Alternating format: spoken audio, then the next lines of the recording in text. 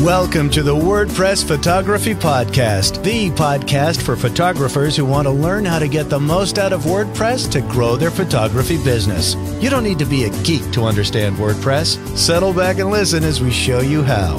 Now, here's your host, Scott Wyden-Kivowitz. Welcome to episode 120. My name is Scott Wyden-Kivowitz, and today I'm joined by my guest, James Maher.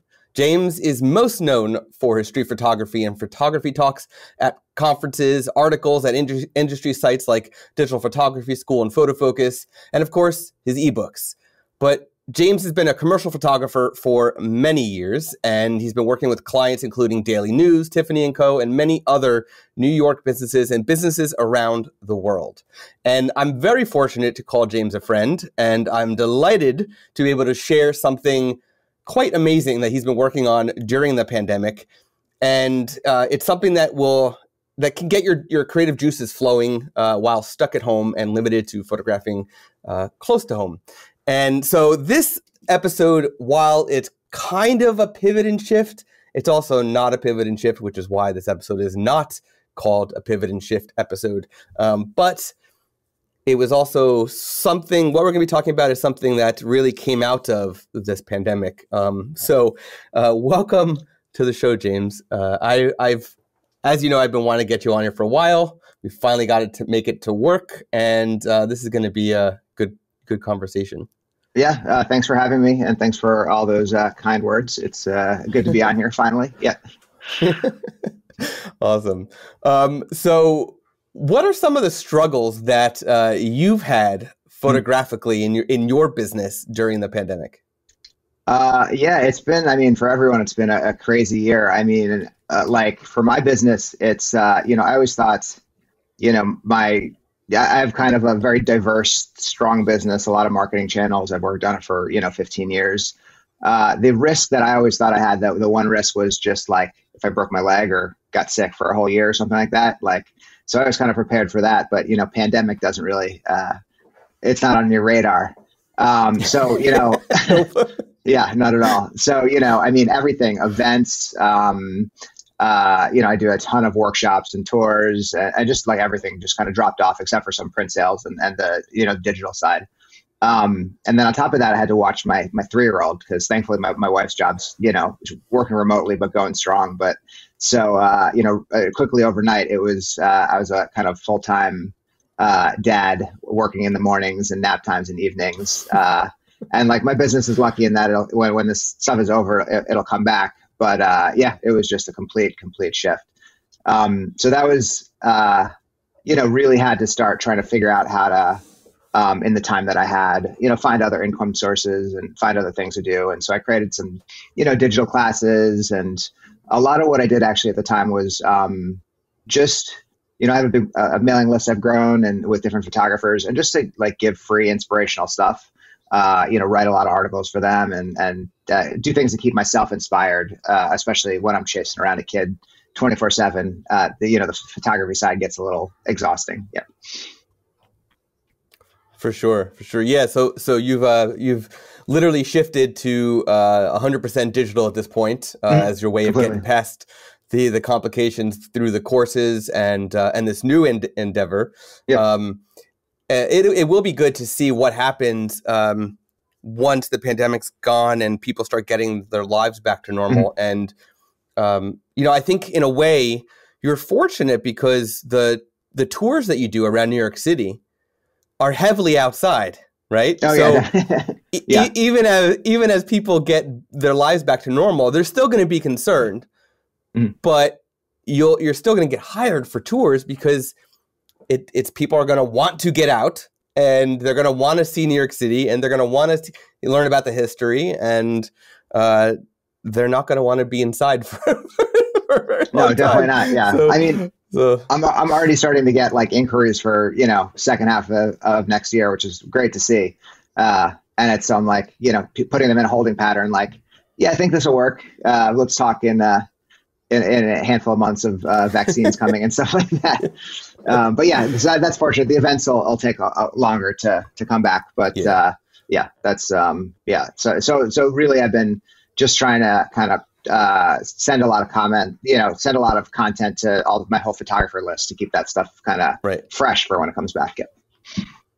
Awesome. Yeah, that's it's important, especially because, a lot of photographers wind up and educators, they put a lot of their eggs into the social media basket. And really, at any given moment, as many people know, Facebook, Instagram, Pinterest, Twitter, they can take you down. So building up that list, interacting with that list is extremely important from a business standpoint. So it's good that you're keeping on top of that. Definitely, yeah. It was my lifeline. Yeah. So during the pandemic, so many photographers feel like they shouldn't be picking up their camera. Many people aren't looking to hire photographers. Many jobs are being canceled, whether it's headshots, weddings, etc. So sure, many photographers are working, but I would estimate it's probably a good 50-50 split between those who are working and those who are still struggling to get by. So for the photographers who are fortunate to have work, whether in photography or beyond, but aren't feeling the creativity that they usually feel, you've created something to help with that called Close to Home, a photo salon. Yeah. Can you share what that is? Yeah. So, one of the things that, it's that I noticed when I was emailing people is a lot of them were saying that they just weren't feeling inspired. And I was having trouble with that too. I was just exhausted all day, so I wanted to create something to kind of bring people back to that. And it started kind of organically. It wasn't necessarily just like an idea that popped into my head. One of the things I did to inspire my list was I created a contest just to kind of see what everyone could do. And it was called 5 Blocks from Home during, the really kind of lockdown part of the pandemic. And I said, we'll do a month or two long contest. And the goal is just to take the best photos you can, send me 5 that are taken either within your home or within 5 blocks. And it was amazing. I got a ton of entries. People said they loved it. They had never tried to shoot, like that. A lot of people just shoot when they travel and do different stuff. And you can see the results. I put all the best results on my website. It's in one of the recent blog posts. But it was just incredibly inspiring what people came up with. Really creative stuff. And so from there, and from the emails I got from people that about how inspiring that was, I thought, it might be a good time to just create a community, create something around this general idea. And so that's when I created, it's the name for the site. It's 2 different things. It's the Home Photo Salon. So it's homephotosalon.com, but the tagline is Close to Home. So I sent out a survey to the mailing list, would you be interested? A lot of different questions about it. And then started to create it. And Scott's been helping. We've just basically finished a beta with 40 different members. And it's been like an amazing experience, not just for them, but for me as well. Part of this selfishly was for me. I needed more inspiration as well. So I wanted to create a group that I wanted to kind of be part of. And it's just, it's like, I talk to people and there's a lot of people who are just like, I never thought to shoot this way. The idea of it is broad. You can shoot pretty much anything you want, but it's really based around kind of capturing your area that you go to a lot, social, streets, environmental photography, and just trying to kind of get inspired by the things that are around you every day and to shoot more and stuff like that. Yeah, so the photo salon is not necessarily on your property, but it's exploring the neighborhood, the town, the city. It's staying close to home, but not in your home necessarily. You can stay in your home, but yeah, there's one photographer. Her name's Vin, who has 2 kids, and so she can't get out much. And she's been doing her entire stuff with just inside her home and her kids. And like half her photos are like her kids giving her these amazing scowls, like, get this camera out of my face. And so she's really inspiring because of that. So there are some that actually do it within their home. Yeah. That is extremely challenging. It's so hard to always find something else to photograph inside the confines of 4 walls that, it gets so redundant at times. So to think outside that box is very hard. So yeah, it's a good challenge. It's incredible. Yeah. And it's not, it's about, the idea of it is about, creating, the close to home is kind of just a general mantra, but it's about creating kind of like a vision and a cohesive thing. So, people share old work and go through their old work, and, they can, do some travel stuff, but it's about kind of, taking your work and your vision and your idea, and over the long term, bringing it together to something that kind of is cohesive and really kind of, speaks to just one thing. Yeah. So what are some of the things that people could expect to accomplish with Photo Salon? So it's, just to give you a general idea of the site first, like there's two like different parts of it. One is the overarching entire salon aspect, which is, I give a lot of photography education. I do a once a week post about something, share lots of links to different really interesting articles.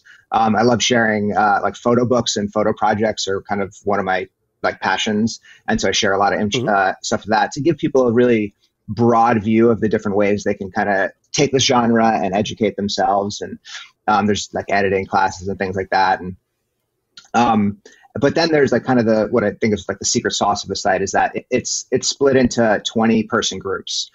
And so within that, you've got your own group that's kind of private, and everyone's sharing their photographs there and commenting. We really encourage commenting and getting people to explain, help people like about how they can improve their photographs, of course, but also to give an idea of which photographs they like the most and what different people relate to. And it's created this like amazing community. People have said that the commenting has been really, really helpful to help them figure out what they're doing and what works and what doesn't. And so it's kind of, the goal is to do the best of both worlds, have like, photographer talks and events, but then with like for the whole group, but then within the little group, the smaller groups, they're going to have their own, little private, Zoom events for whoever wants to attend. The idea is to kind of make it feel like you're sitting at a coffee shop or a bar with some, friends that you've grown with and showing your photographs and talking about them. And so then the goal is to, have this group all come together and influence each other, help each other, broaden your idea of what you can photograph, but also help focus you in on what your best work is. And, what I would love to see is over time, as we inspire people to go out and photograph a little bit more consistently, even in, 20-minute spurts, like you go for a walk, just everything comes together and just, you really start to either create a really, cohesive or multiple cohesive portfolios. Some people really love to create projects. I love to create projects, maybe help people create some photo books along the way. And that's the ultimate goal for this.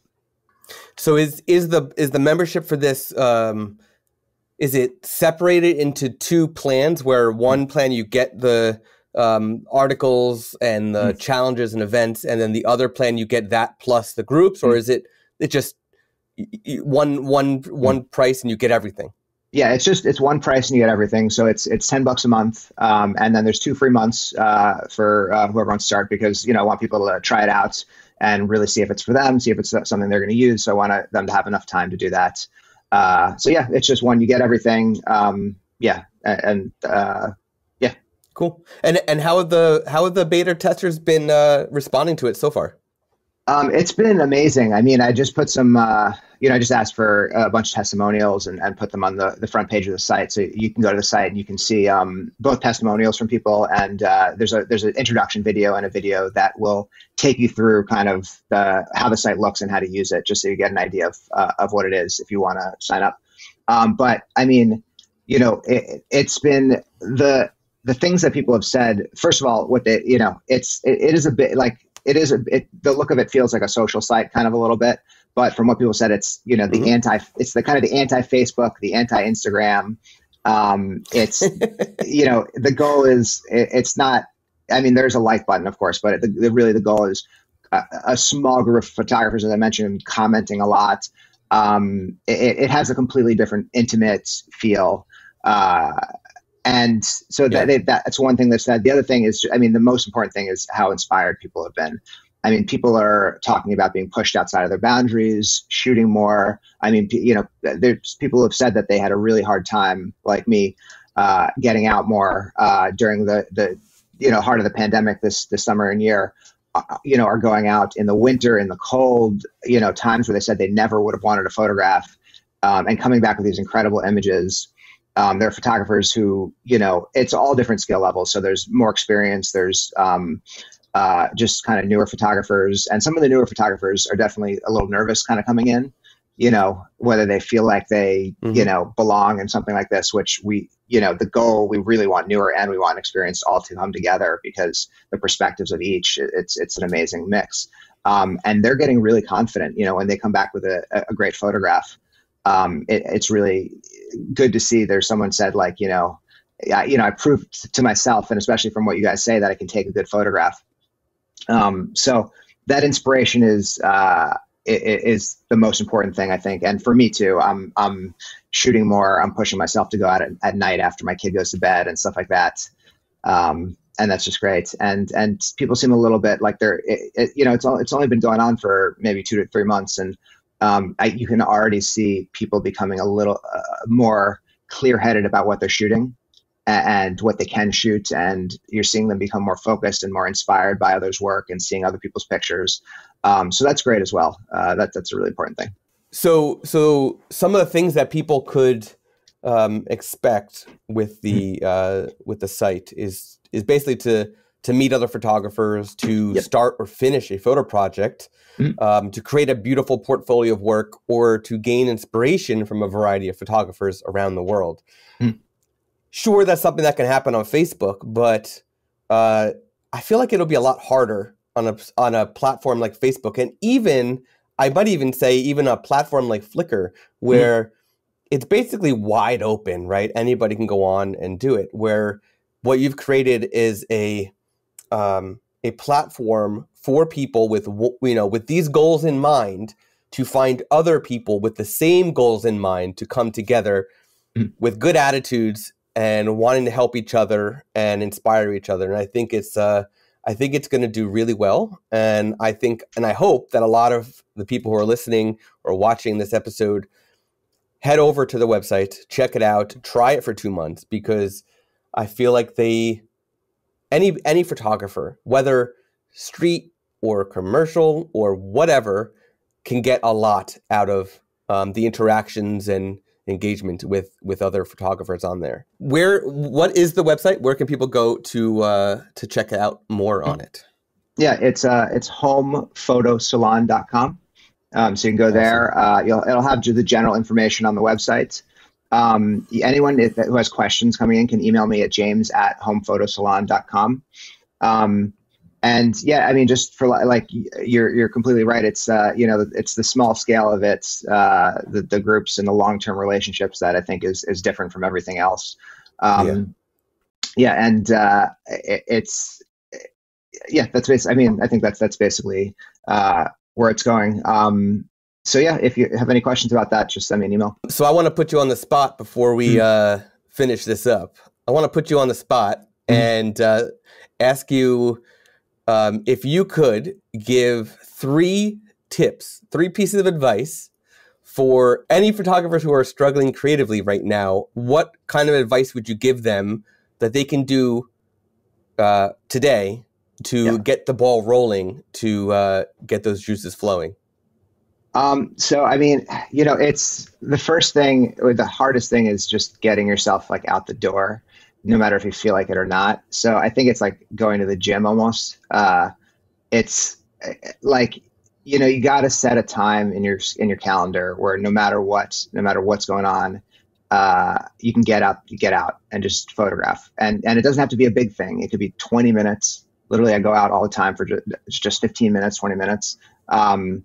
And that repetition is going to like stimulate you, because you're going to start to like see more. You're going to have days where you just walk for 20 minutes. And you're like, I didn't get anything. What am I doing? But that really, it adds up. And for me, that gets me inspired over time. And I start to come back with good photographs, and it really starts to spiral. That's number one. Number two, I think, is, I mean, for me, it's just looking at work of other photographers, and not necessarily on like Facebook or Instagram, although I use them. It's just like, I love photo books. I love looking at different photo projects. And I set aside time for that, just for, especially now it's hard to like read a book right now in the pandemic with the kid and stuff like that. I'll read like 2 pages and fall asleep. But photo books you don't have to read, so it's a great thing. You can just look at pictures. So I think like doing some research and stuff is definitely the second half of it. For a third one, I really love editing. I love just sitting with photographs and creating collections and trying to make little projects and think of ideas. And so when I do the looking at other like works of photographers, I definitely brainstorm things that I want to do. And right now, even with the kid, I'm really constrained to how often I can photograph and what I can do. But I do a lot of like planning and for when this is over and on what I want to do. And that's really inspiring. It's kind of pushing me just to think about what my next steps are going to be as things start to get better. So that's definitely number 3. And I had a little brain moment before. One of the last things I wanted to say about the salon was just that one of the really cool things is that people in it are from all types of areas, which is really exciting. So you've got people in cities, in suburbs, in the complete, sticks in the rural areas. So a few of them are saying, I don't know what to shoot at the beginning, and now they're really starting to figure it out. And it's really awesome to see, because sometimes like this social street photography, the most interesting work is in like, it's not in New York. I mean, it can be anywhere. It doesn't matter where you are, but some of my favorite stuff is just in these rural areas. So it's kind of, that's one thing I forgot to say that I wanted to add as well. And you even have a map showing where each of the members who want to share where they are, of where they are. So that's cool. You can see, where around the world everybody is. So regarding your first tip there, which was just to get out the door, I might even go a step further and say that if you're going out for 15, 20 minutes a day, whatever it is, and you walk out your door and yesterday you went left, today go right. And then the next day go behind your house and walk, the other way. Change it up, because if you keep walking the same path every single day for 15, 20 minutes, that's not going to help as much as it'll help, but it won't help as much as changing it up, trying different paths and whatnot. Totally. So that's really important. We actually getting lost is important. Get yourself lost. Get yourself lost. We actually have a rule. So we live close to a shopping center that has a pizza place and a Chinese restaurant and things like that. And we have a rule that if we walk to it one direction, we go around the building and walk back the other way. Cool. We will never walk back the same way that we went to, just because it's you never know. You never know. You want to mix things up. You might see something. So and just to add 2 quick things to that is, I would say that the times to walk the same path are just when the lighting is completely different. So walk different paths, but definitely like lighting and weather. Go check out, because it can look completely different. And then the other thing you mentioned, like Chinese restaurants and all that, is that a lot of people they think that they have to have the most interesting area to get the best photographs. And sometimes it's the complete opposite. Like, the side of a old Chinese restaurant, a parking lot, purposely go to places that seem like they're really boring or seem like there's no good photographs there. And I think you'll quickly find that you're going to find some amazing stuff. In this shopping center that's near my house, there's 2 things that are quite notable on the whole photographic topic. One is there's a small little watch booth, which actually used to be one of those little Kodak booths where you can go and buy film and drop off your film to get processed. And now it's just a guy goes like twice a week or whatever, and he fixes people's watches. It's a drive-through watch repair booth. It's literally big enough for a human person and like, a little bit of tools and storage. So that's very photographic. It was probably even cooler when it was a Kodak booth, but the other thing in the same shopping center is, I walk past or drive past the shopping center every single day. And a few weeks ago, there was a random car in the middle of this parking lot that was extremely rusty with no windows. It was as if the windows were busted out. And it was almost as if somebody took this car and just abandoned it in the middle of this parking lot. And it was there for 4 days. So you never know. What might happen. Exactly. Yeah. So all of a sudden everything comes together just, in a place that it never has. Yeah. Okay. So homephotosalon.com. I hope everybody checks it out. and of course, JamesMaherPhotography.com. We'll have all these linked in the show notes. Thank you, James, for joining me today. We are recording this on New Year's Eve, which is great. But of course, this does not go out till the end of January. But that's how we roll. Happy New Year! So happy New Year to you, to your family, and Happy New Year to everybody who is watching this, of course, or listening to this. You can find the show notes, where to find James and the Home Photo Salon at imagely.com/podcast/120. Don't forget to subscribe to the show on Apple Podcasts, Spotify, Pandora, Google Play, wherever you listen to podcasts. Until next time. You've been listening to the WordPress Photography Podcast. To listen to other episodes and to subscribe to the podcast via iTunes, Stitcher, Google Play, and more, please visit imagely.com/podcast.